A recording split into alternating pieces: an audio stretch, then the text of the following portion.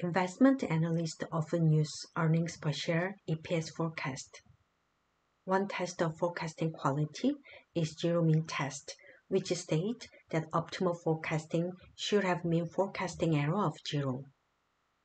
The forecasting error is the difference between predicted value of a variable and actual value of the variable. You have collected the data shown in the previous table for two analysts who cover two different industries. Analyst A covered the telecom industry, and Analyst B covers automotive part and suppliers. Question is, for Analyst A, determine whether to reject null at 0.05 level of significance. To determine whether to reject null hypothesis for Analyst A, let's formulate null hypothesis first. Population mean of forecasting error mu is 0. Then alternative hypothesis becomes population mean of forecasting error is not 0. For Analyst A, degree of freedom is 9.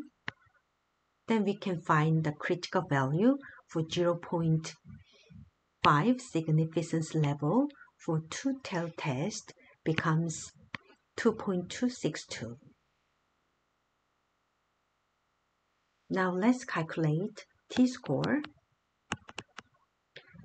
T-score can be calculated by sample mean minus population mean divided by sample standard deviation divided by root n. Sample mean for Analyst A is 0.05 and population mean is 0.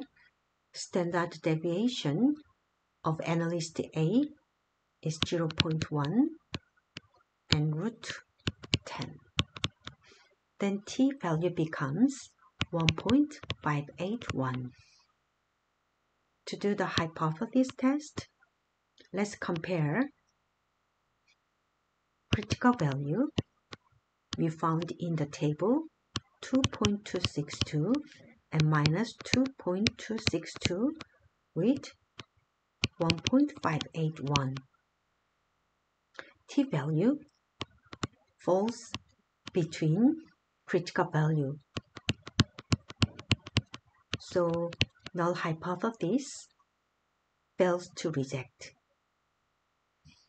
meaning that H0 is going to be accepted, that the population mean is 0.